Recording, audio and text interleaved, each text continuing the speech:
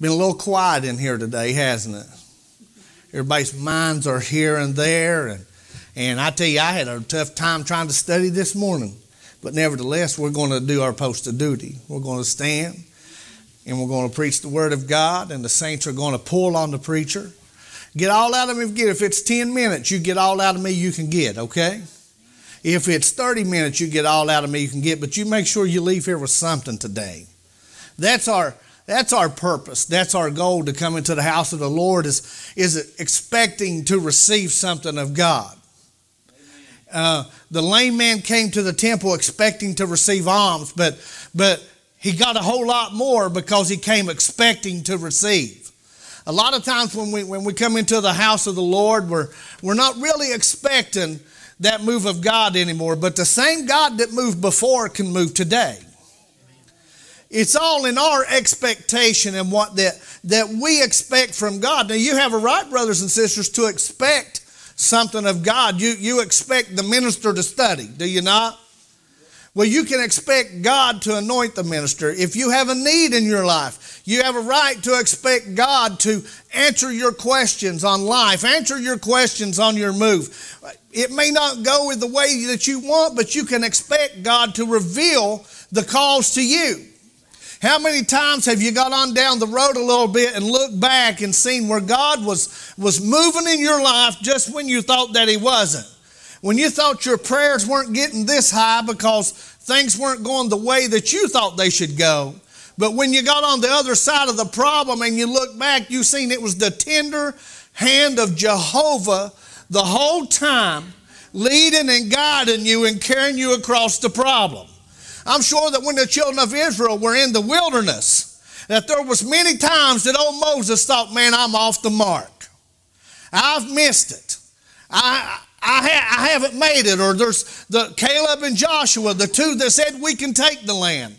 I'm sure there were many times along their walk they thought, man, I've missed it. But when they got on the other side and began to look back, they seen that God was leading them the whole time. So we have the right to expect. If we can look into God's Word and see that we're from the beginning, He has led and guided His people, we have the right to expect that He'll lead and guide us on into a body change, on into a rapture, on into a resurrection. As a matter of fact, we already see that there's been a resurrection. In the days of Jesus, upon the resurrection of Jesus, the Bible says that many that were in the graves arose and walked in the holy city, Jerusalem. Do we have that expectation when we wake up in the morning? And I've said this many times. When we wake up in the morning, we expect to drink a cup of coffee, don't we? We expect to go be able to drive to work or to drive to our destination. We expect our husband or our spouse to look over and speak to us. But do we wake up with the expectation of hearing the voice of God, or maybe seeing that loved one that's passed on come by your way? That's exactly the way that it's going to happen. It's not going to be magic, Brother Rick. It's not magic, but it's the Word of God being manifest in us. And we have to start expecting a rapture. We have to start expecting a resurrection of the dead. You see, we have to believe those things, brothers and sisters. We have to expect them even more so than we expect our natural everyday life. That surgeon expects when you are in the surgery room for everything to be laid out exactly the way that he wants it, right? So that he can perform his duties. But we as Christians have the right to expect a rapture. To expect God to move on our situations during the day. To expect God to do these things. If all what I'm saying is our expectations are natural, then we have no expectation for the supernatural. Then we say we believe, but we don't believe, right? Have you ever looked for the dead? I haven't, but I think it's time that we start. I want to see the resurrection. I know that when they come, that I'm not far behind them. And you imagine what it was like, and I heard Brother Branham preaching this week before we get into the message, but he was talking about how that Jesus went into paradise. And he was just giving a metaphor saying, and he was saying how that maybe he got he got all the saints that was there, and Abraham looked at him and said, hey, can we stop by the holy city Jerusalem? So when he went to paradise and he got him and he come back down, maybe Abraham appeared to Caiaphas. And Caiaphas looked over and said, I've heard of that fella there. I know that fella, but he was gone. You see, because the resurrection isn't for the world. It's for the believer. And how they all were gathered together, but how the expectation to see those things needs to be upon us. Now, he preached this in 1952. Here we are in 2014, and I don't believe that we're our expectations are any closer than they were in that day. We need to be moving toward the expectation of seeing Christ come. We need to be moving with the expectation of seeing that resurrection of the dead, of seeing that body change. And when we start expecting those things will come to pass. Amen. Amen. If you will, stand with me and turn to Romans chapter 8. The same places we've been reading from. This is the thought that I've had for weeks, months. And like I said, I don't know how long we'll be. But we preached part 3 the last time that I preached, and we'll try to preach part 4 today. Romans 8 and chapter 1. There is therefore no condemnation to them which are in Christ Jesus, who walk not after the flesh, but after the Spirit. Verse 13 says, for if you live after the flesh, ye shall die. But if you through the Spirit do mortify the deeds of your body, you shall live. Everybody bow your head if you will. Gracious Lord, we're going to come to you and ask you, God, for your anointing. Ask you, God, to anoint me today, God, as I preach your word. And Lord Jesus, that you would come and quicken the hearts of the listener, O Lord. Lord Jesus, and open up their ears. Lord, because it takes a spiritual understanding, Lord, to understand your word. It's not of any private interpretation, as the word says, and so often the world has got that so confused that we can interpret it any way that we want to. But Lord, we can only interpret it through your Spirit, Lord Jesus. So God, just be mindful of us today, Lord Jesus, as I attempt to stand here this post of duty and preach today. I ask you, God, Lord, to anoint my lips, oh Lord. God, that like that Isaiah had the coal of fire touch his lips. So Lord, I pray for that experience today. And I pray, Lord Jesus, for the congregation to have the experience of those on the road to Emmaus, God. That when we leave here today, that we can say, did not our hearts burn within us as he talked along the way? So Lord, we just ask these things in the blessed name of Jesus. And the bride says, amen. Amen. You can be seated. In the last, I think it's the last 3 times that I've preached. I think you've got 2 of them on the internet. That we've preached along the topic of staying behind the boundary. And we always been referring back to Rahab the harlot, that lady there. And for some reason, God won't let me leave her alone. Now, I try to move on, and maybe we'll move on and preach about other people today. But Rahab seems to be the type for the lady that had to stay behind the boundary, as she was in that great walled up city of Jericho. And we preached that there are boundaries in life. And we know that if you're a human, you have boundaries as far as you can go. You have boundaries in your job. You have boundaries as a child that your parents set for you, or should set for you, as I should say, because nowadays children don't seem to have a lot of boundaries.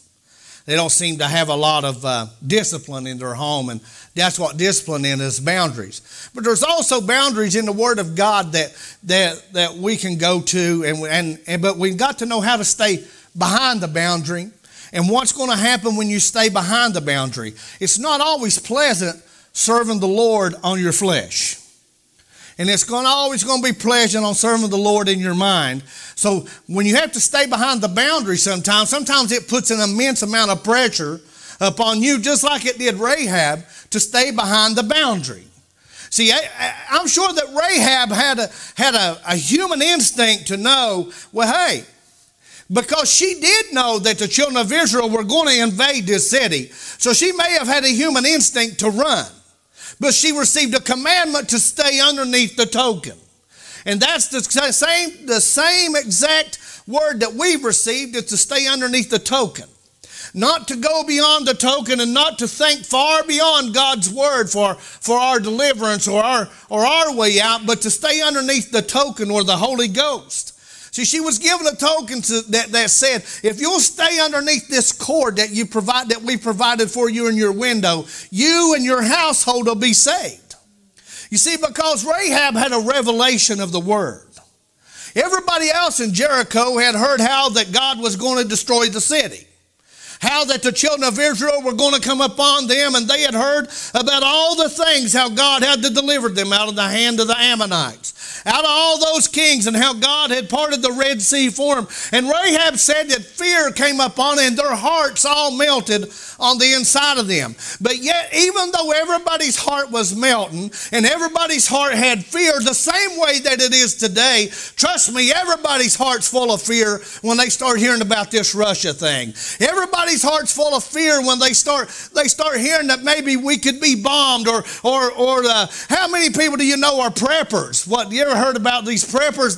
They hoard up all this food and they store up all this stuff because they think that the end of the world is coming. Well, I got news for you. The only way to prepare yourself for the end of the word is through the word of God. That's the only prepping that it takes. Amen. You could store up all the food and all the guns and have all the ammunition you want. But when God says it's over, it's over. And if you were left behind, somebody's going to come in and take your gun. Somebody's going to come in and take your food. So the only preparation is to be like a Rahab. Stay underneath the revealed word for the day. Not to go beyond it and not to move back away from it, but to stay underneath the revealed word that you had. She was told to stay underneath the token, so she stayed underneath the token. Amen. And there's problems and there's situations that arise when you stand underneath the token that's not always covered without the minister. You see, when Rahab, she had emotions and feelings just like you and I. She went through things just like we do. Right there in Jericho, everybody else was preparing. Were they not? Everybody in the world says they're preparing for the end of the world. Everybody's a Christian. Everybody's got a belief. But all beliefs and all Christians, whether it's Hinduism, whether it's Muslim, which is Islam, whether it's Judaism, whether it's Christianity, every religion teaches that there's going to be an end of the world. The old Aztec Indians that maybe you've heard about, what was this thing they was going to do last year, in the winter solace, the end of the world was 2012 or something like that. Every society predicts there'll be an end of the world. Why? Do they have prophetic revelation? No. They can take a look around at mankind and know that the hatred inside of man is going to destroy this world. God's not going to destroy the world. Man's going to destroy the world. God just predicted it from the foundation of the world. But God has got people that are planted in this place, that's planted in, we'll say, Jericho, just like Rahab was. Rahab wasn't anybody, Brother Rick. She was a prostitute. She run a brothel. She had women underneath her that sold their body out to men. Now, this is history that teaches this. But the Bible says that she was a harlot. She wasn't anybody special in Jericho. She wasn't the mayor of Jericho. She wasn't the presbyter of the first Jericho church. She wasn't anybody but a little old woman that nobody had nothing to think about. Now you think about yourself and the situation that Rahab was in, you've been in. I'm sure Rahab asked herself many a time, why me? Why? Have you not asked yourself, Jamie? Why me? How come God could choose me out of all these people that are far better candidates than I am? Have you not felt that way? I surely have. I don't think that highly of myself, I'll tell you that. When I look around at a lot better people than me, a lot of people that deserve to hear the revelation in the Word of God more than I do, I consider myself blessed, and I promise you that Rahab considered herself blessed, that something on the inside of her sprung to life when she heard what the children of God had been doing. Something on the inside of her came to life when she heard the words out of those men's mouth, when she said, "You give me a true token." You see, that's the thing about it, is most people don't want a true token because there's something about a true token that causes you to give up part of yourself. You see, if you got a true token, for Rahab to take the true token, she had to forsake the first church down in Jericho. She had to forsake all those fake gods and everything that she was ever brought up under. She had to let it go. She had to take those things and place them to the side because now she was underneath the revealed word. You see, and when you step underneath the revealed word, you have to let all those things go. All those things that Paul said that he was pressing toward the high mark of the calling in Christ Jesus. He said he was forgetting those things which were behind. See, Paul was a Pharisee, but he had to come out of being a Pharisee. I was a Pentecostal, but I had to come out of being a Pentecostal and move on into being a Christian, because I was standing underneath the revealed word for the day. That token is what that matters, brothers and sisters. It doesn't matter what the preacher thinks or what kind of education somebody has. You could be not the most smartest person in the world and get a glimpse into God's world and be the richest man that ever lived. You don't have to have a lawyer's degree. You don't have to have a doctor's degree. All you have to do is have a seed down on the inside of that heart that the word can bring to life. You see, the apple tree didn't ask to be an apple tree, did it? The orange tree didn't ask to be an orange tree. You ought to be shouting on this. And you didn't ask to hear the revealed word for your day. But when it came by your way, there was life down on the inside of you that had to come to life. When you heard the eagle scream, you had to take off to mama. You couldn't stay down in the hen house anymore. I'm telling you, you boys are going to learn that song. We're the eagle kind. Burton said they was working on it. I sure hope they did get her down. He said his daddy was wanting him seen it. I heard it back in here, and I thought, that's exactly right. We are the elect of God. You see, well, there's problems, and I'm going to preach about a problem that comes with the revealed word in your day. But I want you to know you're the elect of God.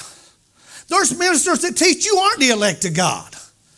They're teaching that's the Jews. Well, there's a certain part of them that's elected, but not every one of them. The bride of Christ is his elected. She'll stand in front of everybody when that day comes. She's the apple of God's eye. Did you know that? She is his heart. She is everything. She makes mistakes in her flesh. And old Rahab, you think about Rahab here. She was nothing but an old prostitute, somebody we would probably snarl our nose up at, but yet God thought she was good enough to send a revealed word by her way, and she moved to it. Now, how many people has the revealed word been sent by their way and they've rejected it? How many people in Jericho had heard all about the children of Israel, but it never done anything to their heart? I'm sure down in Jericho they had fortified themselves. They had probably canned food or whatever they had back in those days. And I'm sure they had every building, every church, or whatever thing they had, whatever God they worshiped, was telling them there was a way out. Was telling them, look, it ain't going to come to pass. It ain't going to happen. Or, yeah, it's going to happen, but you're going to be okay. But here's this little prostitute who had to give up her only way of living, who had to do everything standing underneath the token. She's saying, I'm going to be okay. I'm going to be all right. And everybody would look at her, and I bet they thought, well, she's crazy. She don't know what she's talking about. How does she know she's going to be all right? She's the most immoral, despicable person here. Or that's the littlest church in the area. How do they know? Because they're standing under the token. Standing under revealed word. And no matter what, she's going to keep moving for him. She's not going to step back. See, Rahab, it wasn't just out of fear that Rahab stayed underneath the token. It was a love for something that she had never seen. It was a love for the unseen. If you're going to stay underneath the token, you're going to have a love for the unseen. You just can't love coming to church. Because someday they may come and put a lock on that door and say you can't come in the building. You just can't love shouting. You just can't love speaking in tongues. But you've got to love the unseen. You've never seen God, but yet you've got to love God. You've never held him, but yet you long to hold him.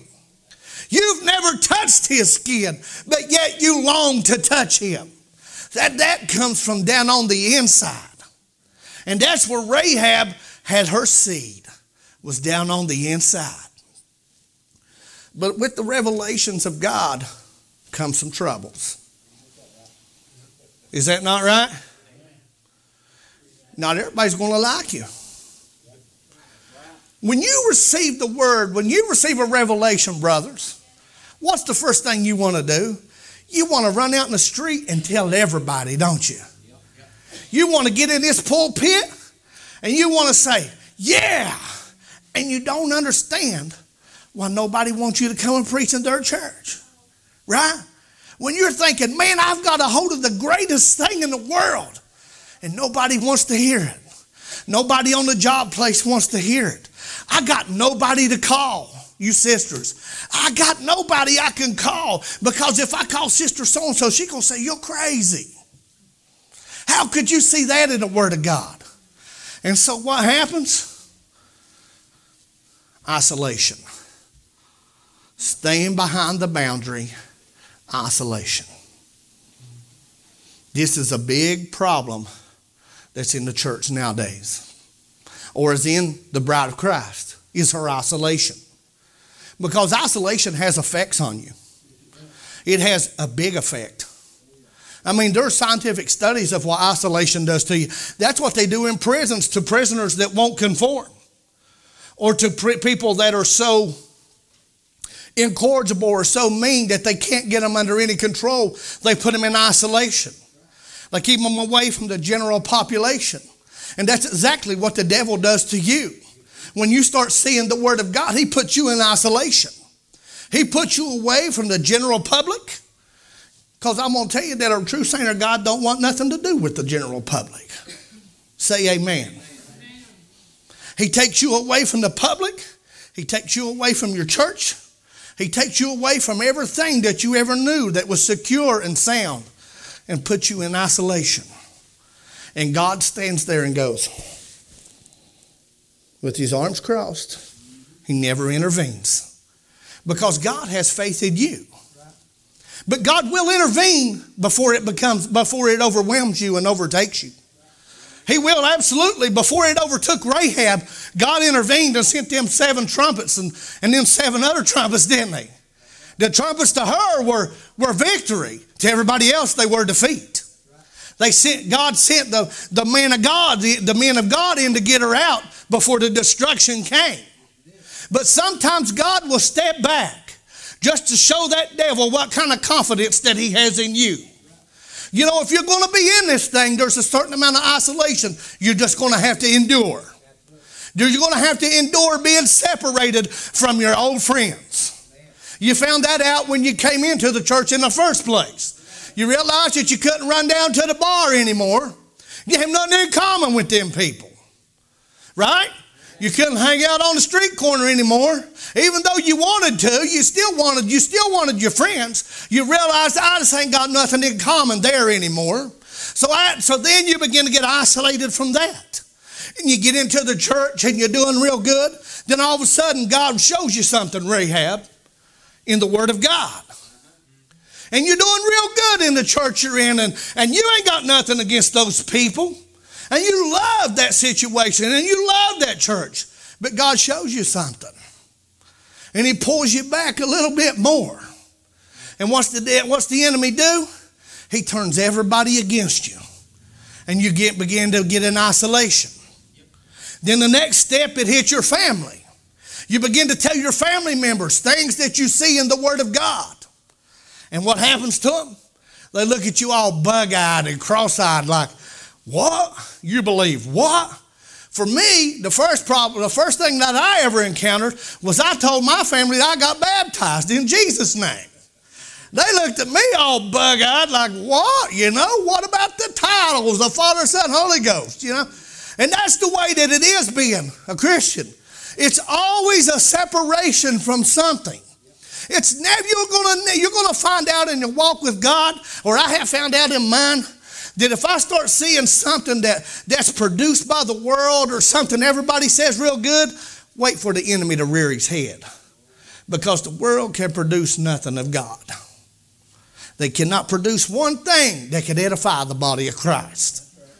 And when you see the world inside the church and you see the world in a church, get away from that place, because the enemy's rearing his head. Amen. He's rearing his head. Because it's an isolated walk being a Christian. And I'm not talking about isolated among one another. You're going to have brothers and sisters that you can love. But the biggest battleground that there ever was is the battleground of your mind. Amen. Is that not right? There's battles that happened in the Civil War. The Battle of Manassas, it came to an end.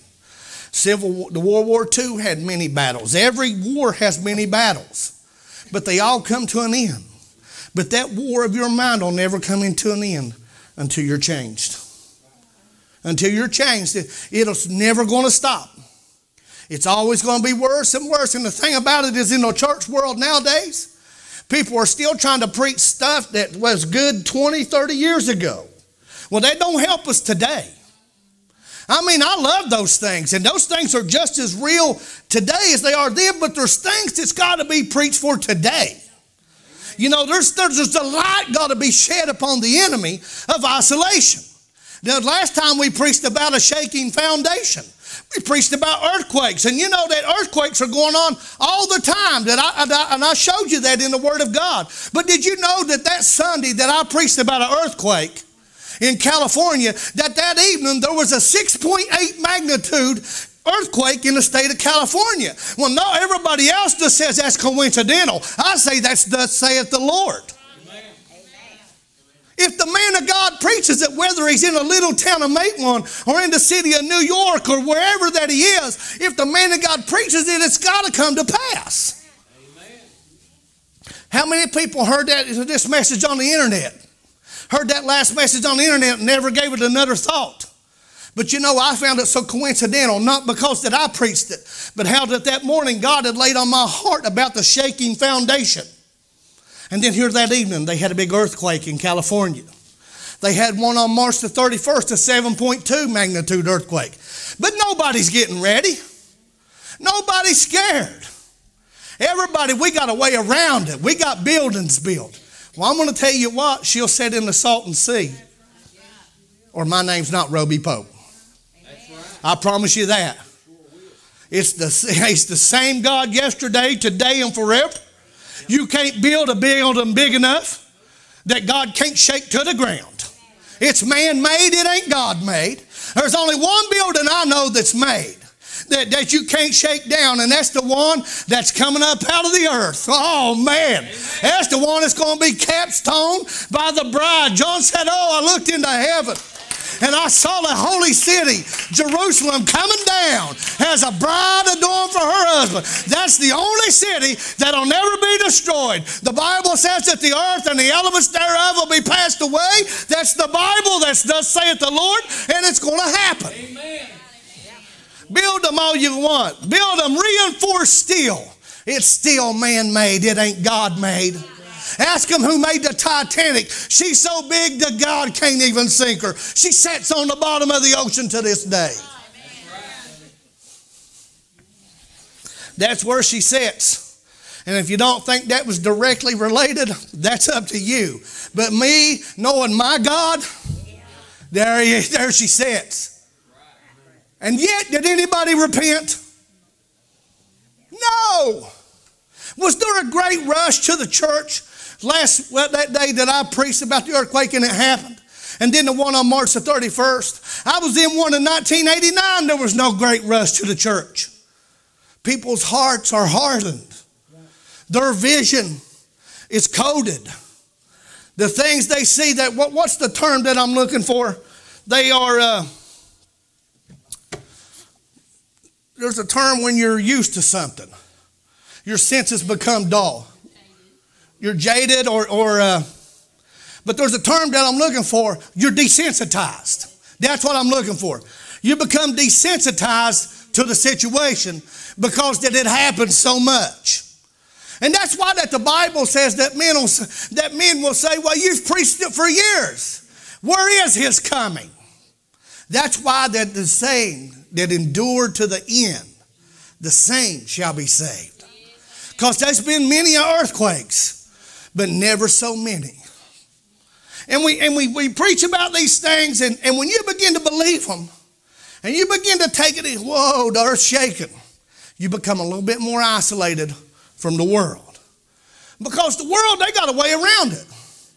That's the tectonic plates moving up and down. No, that's the voice of God. Right? In the beginning was the Word. The Word was with God, and the Word was God. Okay?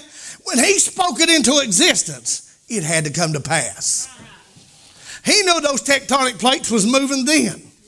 Science doesn't draw me away from God. It draws me closer too. When I start seeing all that, Jamie, about the tectonic plates are moving and the waves coming up and all these things are happening, and then I begin to hear a voice saying that the enemy is the God of this world. And how that he likes to take control of the elements, the wind and the rain and the earthquakes and all those things and shake things up. Yeah, he's going to shake it up all right because he's got his disciples. But God's got a Rahab that no matter what, how much that wall's going to shake, she knows that she's built on the north wall. Some of y'all wasn't here when I preached that. When they done an excavation of the city of Jericho, every wall had fallen except for one wall. And that was the north wall. And I don't know for sure whose house was there, but I can just about tell you whose house was sitting on the north wall. The rest of it will fall, but Rahab's house is going to stand. That's right. That's right. But these things have got to be preached in this day. Not because I preach them or Rick preaches them or Burton or Brother Donnie or anybody else, but these things have got to be preached. I like a shout. I do. I love to shout. But we got to shed light on the situations that the saints are going to go through in these last days. Amen. We get the worst thing that the ministry can do is ask God to give them something for the people. Because then you're going to fight the battle. Most preachers pray, Lord, give me something to preach. You know what you need to say? Give me something for them. That's right. Feed my sheep. Feed my lambs. You see, the preaching has become a style nowadays. It's become a way. It's become a style. And everybody likes this man's style or that man's style. But I don't care what style he has. What's he saying? What's he preaching? Is it anointed? I don't care if he runs around and acts like a wild man or if he stands right here and he speaks in a small, slow voice. As long as it's anointed from God, I want it. Amen. It doesn't matter about the style. It doesn't matter how fast he runs or how fast he doesn't run. It doesn't matter how many tongues that he talks in or he doesn't talk in. I want it straight from the portals of heaven, and if it ain't from there, don't mention it. You know, that's what's happening is pressure of society. Makes these men feel like they've got to come with something. Because it makes them feel like they're not the same type of person, because they don't preach like somebody else, or because they don't have the same. Well, I'm going to tell you what, Donnie Reagan's maybe one of the best preachers I ever heard, but I can't preach like him. I can only preach the way God gives me the ability to preach. Ed Biscoe's one of the best preachers, William Branham, Randy West, Burton Murphy, Rick Jackson, but I can't preach like them. I can only preach the way God gives it to me. But that's the way that I want it. And I hope that's the way that you want it. I hope that you want fresh bread right out of heaven.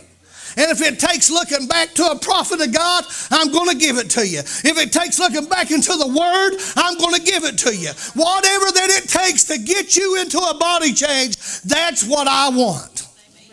You might get mad at me sometimes. You might want to hit me with something sometimes, but I want to give you what you need. That is a man of God, and I ain't calling myself that. But any man of God that doesn't approach this sacred office with that, he needs to repent or check his call. Because it's not for fame or glory, let me tell you. There ain't nothing famous about it.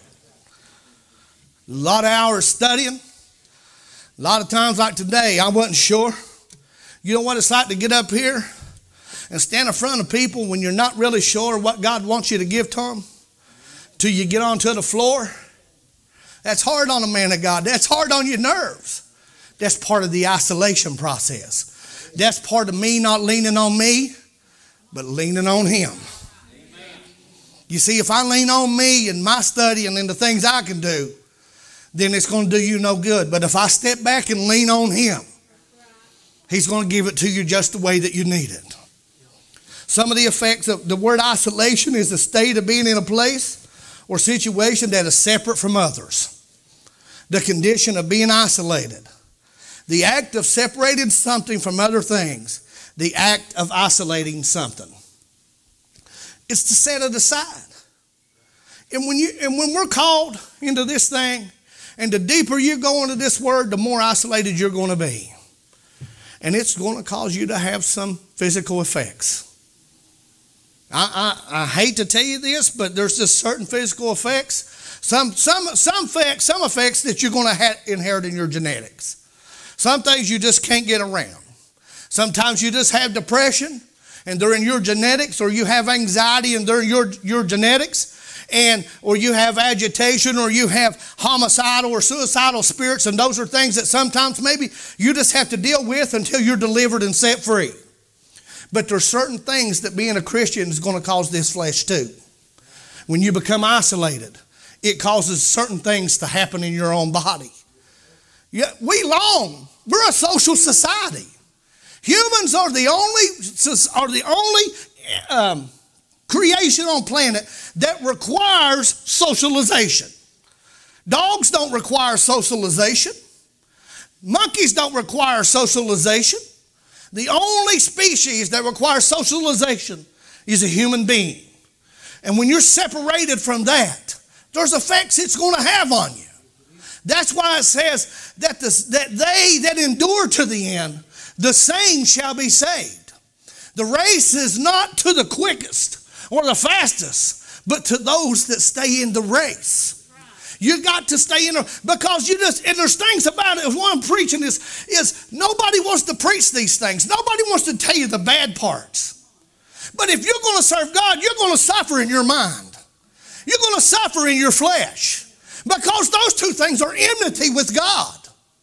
And that's why that I read the scripture in Romans chapter 8, that you can mortify the deeds of the flesh through the Spirit. But the only way that you can mortify them, Brother Burton, is to be aware where they come from. They come from hell. They don't come from God. God doesn't cause you to be depressed. God doesn't cause you to be anxiety. God doesn't cause all these things. God doesn't cause loneliness. The enemy causes loneliness. And by you drawing to God, it's going to make you lonelier to the world. But if you have the Holy Ghost, you will never, ever be alone. Because the Holy Ghost will reveal to you the word that you need. Listen to this. Isolation in sociology. It's a social lack of contact between persons groups and whole societies. Now, I can look around this building and see people that have been isolated from former churches, isolated from their family members because of what you believe. There's people of you that are isolated for what I believe. Say amen.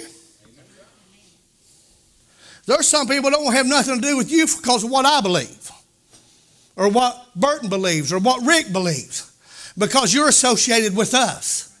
So there's got to be some reason you keep coming back. And it's not just a place to go, because there's a church house on every block. There's a Jesus Name Church every 500 feet, because one gets mad at the other one, they just leave, go sit them up in another building and preach. Some were called, some were sent, some just packed up and went. Right? I mean, really, you're here for a reason. You keep coming back for something. Sometimes it gets pretty rough up here in the pulpit. But you keep coming back for some reason. And it's not because you don't have anywhere to go. It's because that you accept the isolation that comes with being a child of God. Just effects are going to be on you no matter what we do. The psychological effects, the failure of an individual to maintain contact with others, or genuine communication where interaction with others persists. 20,000. There's 20,000 prisoners in the United States. And I'm going to read this verbatim, but there are 20,000. Whenever I read it, this must be an old article. There's probably 200,000 or 1 million people in prison now. But 2% of them are in isolation. 2% of the people that are in prison are so incorrigible and so mean that they're not even allowed to have contact with other humans. What kind of world do we live in? That's a big enough stat to make enough people run to the altar. That there are some savage people in this world that will rape children, that will cut your head off for no reason whatsoever, that will kill for no reason other than their own satisfaction, not in retaliation or not in anger, just because something on the inside of them says to kill. But yet the altars aren't full. So though we get more and more of those people because there's less and less people at the altar. You go back and study history. The first known serial killer maybe that was big name was Jack the Ripper, the only one in a century. Well, they estimate that there's over 1,000 serial killers in the United States right now. A serial killer is a person that kills without remorse and kills repetitively. They estimate that at least 1,000 of them are in the United States right now because the altars are empty, but the malls are full. The altars are empty, but the football stadiums are filled to the brim. The baseball stadiums, the basketball houses are filled to the brim. I like sports, but man, there's something wrong with people. They would rather go do those things than come into the house of the Lord. Amen. No matter how bad it is around them, no matter how many such sickness that they see, it don't matter how many times they hear about somebody raping a child, they still don't go to the altar and say, God, put your hand over me and my family. That some savage like that doesn't get a hold of me. And it still doesn't guarantee that it won't. But if enough people were praying, we could repel that spirit. But we are being overrun by the enemy. That's all right. They ain't running me but one place. That's to heaven. And I'll preach against them. All their sickness and their defileness of the world. They may come in here and say, you're not preaching. I say, I'll preach it. And they may kill me. Let them kill me. Because I'm going to tell you something. The bride is going to stand for him. No matter how much isolation she goes through. The more you go in this, the more you see, Jamie, the less people are going to want to do with you. They might want you around for your talent, but there'll come a day they'll cut you off. Because because there'll come a day, and I'm not just saying him, but there comes a day with everybody that the decision has to be made. Somebody's going to force you to make that decision. Somebody that you know is going to force you to say, yes, I'm standing on this ground, or you're going to give. One or the other. There's not any middle. There's no purgatory in this thing. It's either heaven or hell. It's either in or out. It's either lost or saved. And somebody's going to force you to say, are you with me or not? And you're going to make a choice. And you're going to make it in your heart. And that choice can sway your final destination. I've always said I'd rather be a drunk underneath the bridge, loving God with everything I have in me, and come up with judgment with that, than to walk away from the Word of God and reject it and take the mark of the beast and be forever lost. Amen. See, that's another thing that, just a quick aside, that they lie about. The mark of the beast is coming. No, the mark of the beast is here. Okay? What did the writer say, John? That the spirit of Antichrist doeth already work. You just take it spiritually now. And people don't think, and they take it spiritually, then they think they won't take it naturally. Let somebody hold a knife up to your baby's neck and watch if you won't take it. Most people don't have enough about them to come to church on Sunday. They're sure not going to be able to withstand that. They ain't got enough about them to get down and pray beside their bed. They're sure not going to withstand that. That's right. There you go. You're not going to stand without the Holy Ghost. And if you got the Holy Ghost, you ain't going to be here anyway. Because you're not appointed to obtain wrath, but to obtain salvation through Christ Jesus our Lord. Amen. They can fuss and fight over the rapture all they want to. Amen. Both sides of it can fuss and fight and carry on, and they both wrong. That's right. Your rapture starts when you get the Holy Ghost. Amen. Your rapture starts, your destination out of here starts when you get the Holy Ghost. If you got the Spirit of God and still love this place, you ain't got the Spirit of God. There's something about the people of God, they want to be with Him.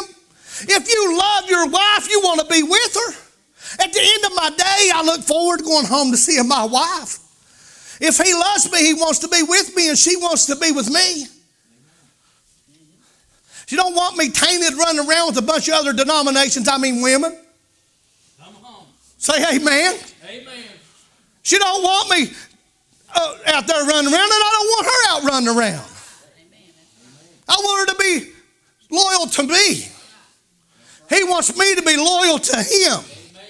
He wants me to love Him. Why? Because He loved me. Not of anything He ever done, but just because He loved me. I love Him. I love Him because He first loved me. Amen. Not for any special thing that He ever done. I ask Donna all the time, why do you love me? She can't give me a straight answer. And now she asks me, why do you love me? I say, I can't give you a straight answer. I just do. It's something on the inside of me. I love you, and no matter what you do, I love you. You know why? Because she don't run around with other denominations. I mean men. Because she don't want to be handled by no other man. She don't want nobody else's arms around her but mine. And I don't want nobody else's arms around me but Him. I don't care how isolated I got to get from this world. I don't care how many devils I got to fight, how much goes on, because something inside of me that was given me from the foundation of the world loves Him. It loves Him more than it loves her. It loves Him more than it loves my children. It loves Him more than I love you. It loves Him unconditional, and I can't control it. Have you ever heard of a love that you can't control? Well, I got a love I can't control. When it says come closer, I come closer. My flesh may not want to. My head may say you don't need to do that, but the inner man says yes, Lord, because I love Him. Isolation is just a part of it. If you truly love somebody, if you love your spouse, you'll stay isolated from other men. You'll stay isolated from other women. Right. If you love them. Think about this. In your marriages, and nobody please answer, because everybody gets tempted. How many times have you been tempted that you didn't flirt or do something just because you didn't want to hurt the other person.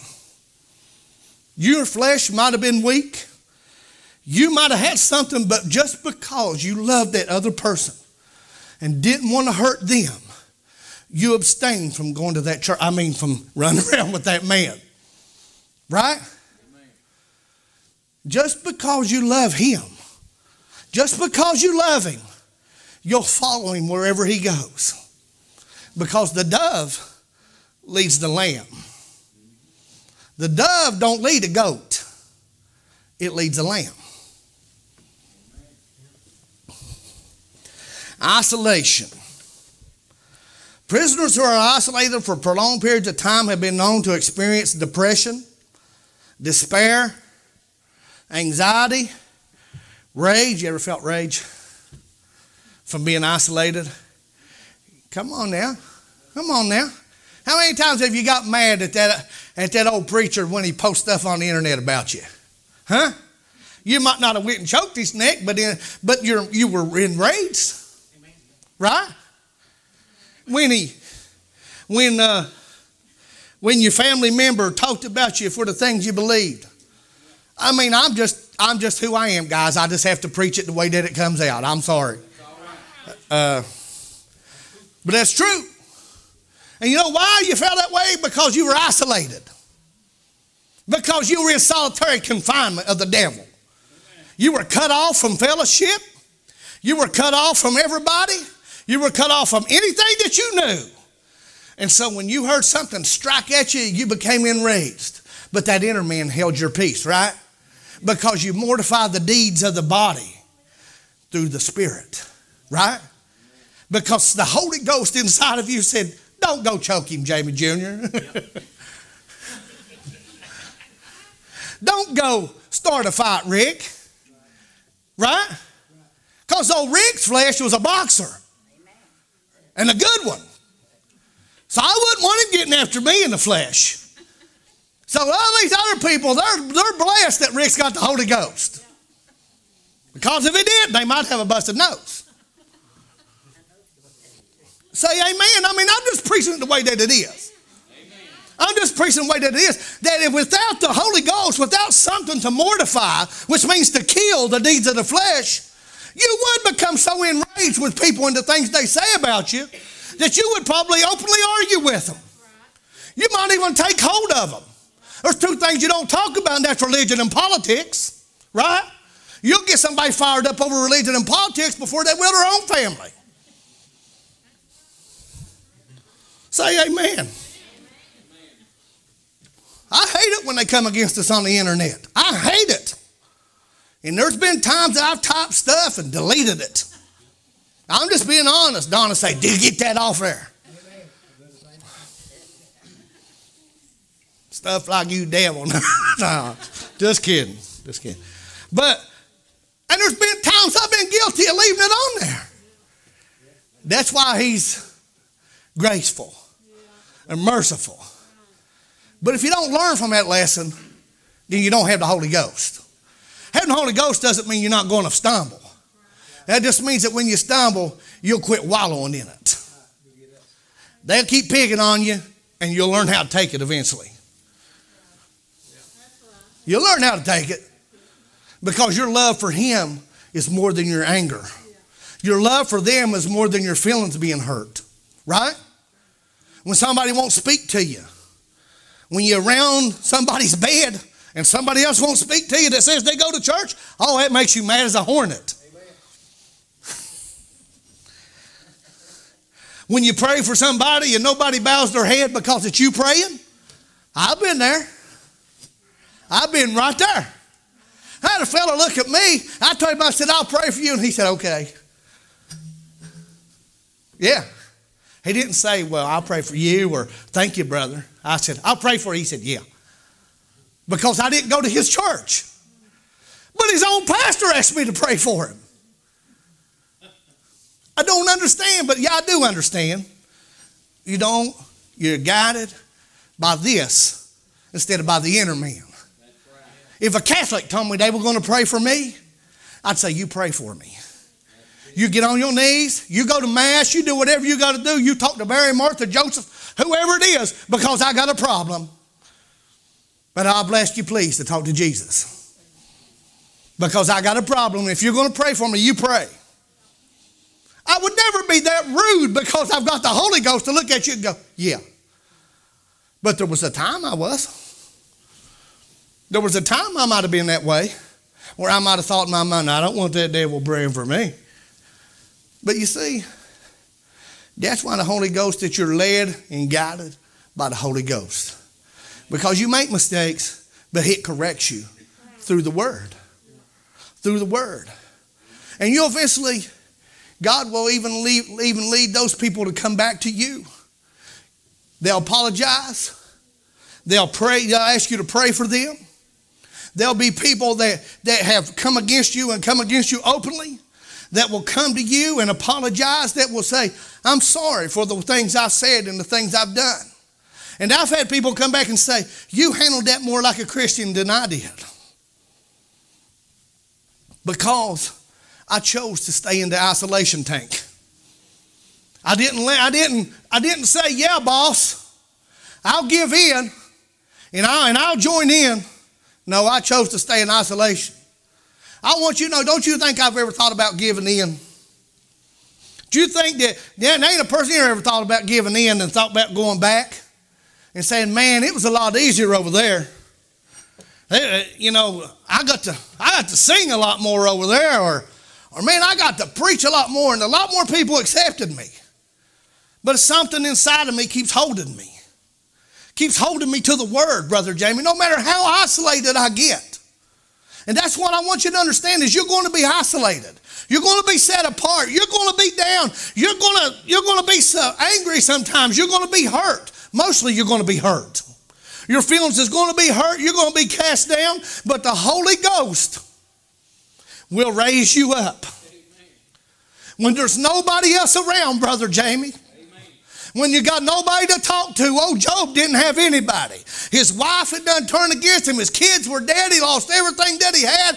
The people that come around and sat around him, I thought about this the other day. They'd have been better off to just come and sit down and say nothing than to say the things they said.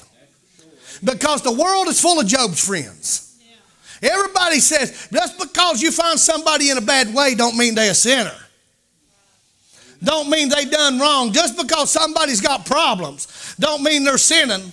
Just because they're not going to your church or the things you do don't mean there's something wrong. If you think there's something wrong, sit around the campfire with them a while and go through the things they go through. Walk in their shoes for a little bit.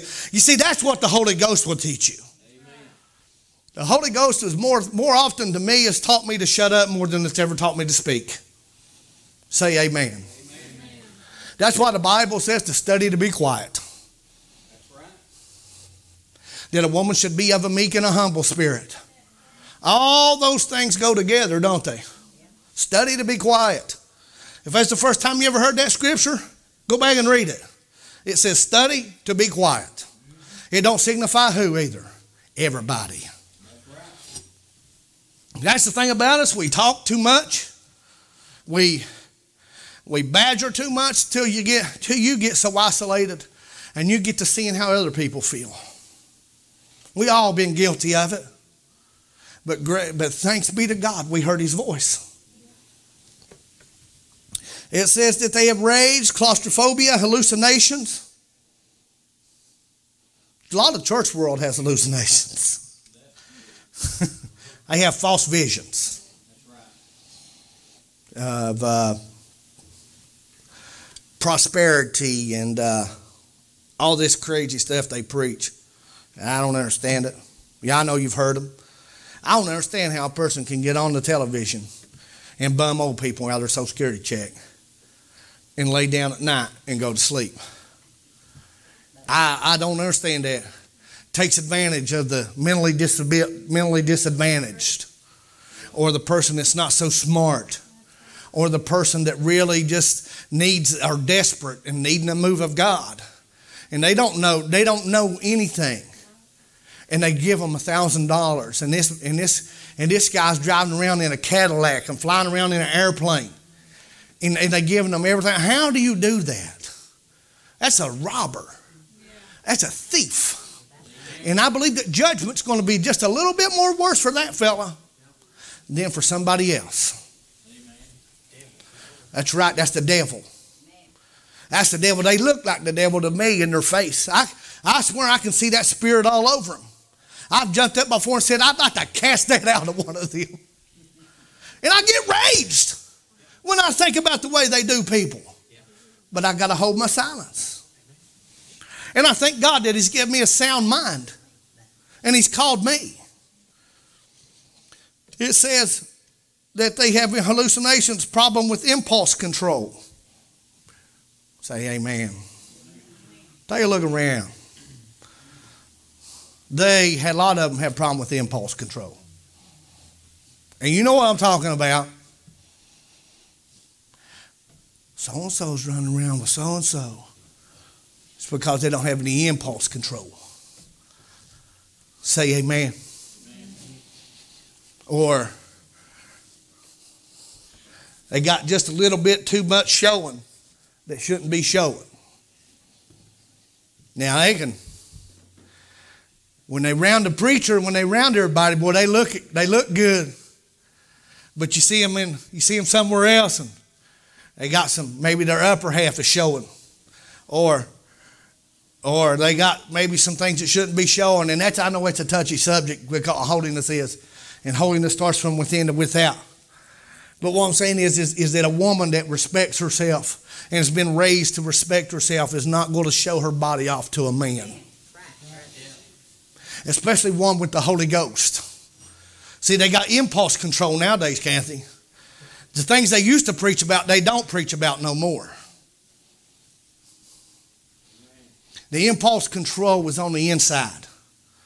See, they looked the part for a long time, Rick, but what was on the inside had to come out. I promise you, no matter who you are, what's on the inside is going to come out. It's going to manifest itself to the top. It's like a worm. It'll eat itself if the Holy Ghost is on the inside, it'll come out. There'll be a smile, there'll be joy, there'll be love, there'll be peace. But if there's something else on the inside, it's going to come out too. There'll be hatred, strife, envy, murderings, all those things. All those things that are vile and away from God. They have impaired ability to think. That's what isolation can do to us sometimes. But thanks God for the Holy Ghost. Don't never trust your thinker, brother and sisters. Don't trust your thinker. It's wrong. Remember Esau and Jacob? Esau was the top of the flesh. Jacob was a supplanter. He was smart. But he had to have a name change, and he had to have a name change from Jacob to Israel. He had to leave the Jacob nature behind. This right here will get you in more trouble than this will, Rick. Because this is going along to do things of the world. This is going along for the world. It does. And if yours don't, you're lying, because it does. But this right here knows better. That's why Paul said, that I would, I do not. But that I do, I would not. Because this will talk you into about anything. It talked the woman into forsaken paradise. She had it all, Rick. A man that loved her. Everything she wanted at her fingertips. Everything. And she forsook it all because of this thing right here. By reason, affection, love, emotion. All those things are your enemy. I promise you. Your emotions will lead you astray. Not saying that this thing isn't emotional, because, man, if you got the Holy Ghost, there got to be some kind of emotion about you. But it's called stimulation by revelation. If all you got's emotion, it's not the Holy Ghost. If all you got's emotion and no revealed word, there's no Holy Ghost. It's just emotion. And that's what's happened. They run around on emotion, and man, I've had them come and say, buddy, you need to come to church at our church. You need to do this and you need to do that. And 6 months later, they're hooked on drugs. And I'm not talking about them. I'm just saying they were running on emotion, Burton. They were running on, yeah, hey man, the music's good and the preaching's good. Wow, praise the Lord. But when it come down to living it, there wasn't nothing on the inside that they could live it by. First time the enemy come by their way, they fell because they was running on emotion. And the singing dried up. And the preaching wasn't as exciting anymore. It got down where they lived, and they had to start coming to church, and they had to start dealing with some issues and problems in their life. But yet, come to church, come on down. We're having a good time. You go to church somewhere, just be led of the Lord. Or be friendly. Be loving. You know, everything that shouts ain't the Lord. And even those that shout of the Lord don't mean they have the Holy Ghost. We're going to get out of here. Come on up, guys. This I didn't think would go very long. Maybe I drug it out a little bit, but still the word. Previously healthy prisoners have developed clinical symptoms associated with psychosis or severe affective disorders, including all types of psychiatric morbidity. Listen to this. Many have committed suicide. There is a walk with God that is isolated, and you can commit spiritual suicide. That is a scary thing, but listen to me. When you hear the revealed word, not because I preach or Rick or Burton or Brother Donnie or I don't know who you listen to or what you do on, you're not here. But if you hear something that's revealed and it strikes your heart and you walk away, you commit spiritual suicide. You can never go back. That's right. Say amen. Amen. You reject the revealed word. I'm not talking about rejecting something. Don't sit there and be scared and go, oh God, what about if I... You won't reject it if you love him. You'll know it's him. But he still reveals it to those that don't. And those are the ones that walk away. And they commit spiritual suicide. See, isolation has some severe effects on us, fellas. It has severe effects, but it'll bring you down. What isolation? It seems cruel when we're isolated. And it seems bad when we're going through all these troubles. But man, eye hath not seen, ear hath not heard, and neither has it been revealed to them the things that God has laid up for them. You understand what I'm saying? Paul said he's persuaded that that neither death nor life, or principalities or powers, or any such thing would separate us from the love of God. No matter if it's isolation, no matter if this foundation's shaken, no matter what goes on, the bride's going to stick right there. She's going to stay close to him and draw him to her. He's going to draw close to her, and she's going to draw close to him. Amen. As they get them a song, find you a place and pray or just worship the Lord. Just go as the Lord would lead you.